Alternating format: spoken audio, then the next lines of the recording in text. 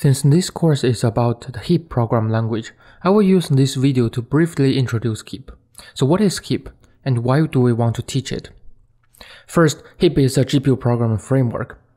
The name HIP stands for Heterogeneous Computing Interface for Portability, HIP. There are two keywords in the name of HIP that we need to highlight.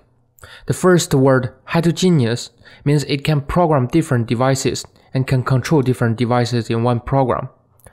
Here, different devices mainly include CPUs and GPUs, but it may support other type of devices in the future. Another word in the name that worth highlighting is portability. Making GPU program portable between AMD and NVIDIA devices is one of the main goals behind the creation of HIP. We say HIP is a GPU program framework. When I say a library or a tool is a software development framework, I mean it can guide how to structure and write the code to achieve desired goals. If you have developed a website before, you probably know React.js. If you follow the guidance provided by React.js, you can implement complex websites. It is the same for HIP. If you follow the guidance provided by HIP and write both CPU code and GPU code, you should be able to deliver a high-performance GPU implementation for your application. We want to highlight two concepts here.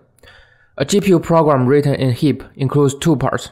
One part runs on the CPU. We also name the program that runs on the CPU as the host program. Any GPU program would need a CPU part since GPU cannot run independently and must be closely controlled by a CPU. Then, we also have the GPU part. We usually name the GPU program as kernels. Each function call from the CPU to the GPU is considered a launch of a kernel. Note that this kernel is usually confused with the operating system kernel. They are not related. We also say HIP is a program language. It includes the program language for the program that runs on the GPUs. We also name the language for GPU programming the kernel language. HIP's GPU program language is an extension of C++. For most of the time, you will find it is identical to regular C++. The syntax is basically the same. HIP supports most of the data types and the operators provided by C++. HIP also supports C++ template so that you do not need to develop kernels repeatedly for similar data types.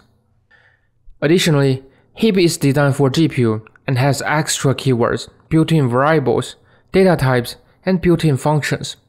We will introduce those features later. Finally, we say that HIP is a runtime library. The runtime library is mainly for the host program that runs on the CPU.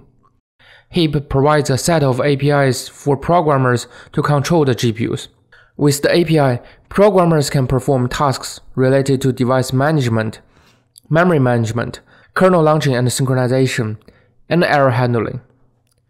As we see in the figure on the right, the HIP runtime library and API serve as a central role in application written with HIP. Both the user application and the libraries can call the runtime library to control the GPUs. The runtime library will connect with the driver, and the driver will eventually communicate with the GPUs. A major part of this course will involve learning how to use the APIs to control the GPUs. Overall, HIP is both a program language and a runtime library. The program language is for the GPU, while the runtime library is for the CPU. Together, the program language and the runtime library form the HIP programming framework, providing full functionality to implement GPU applications.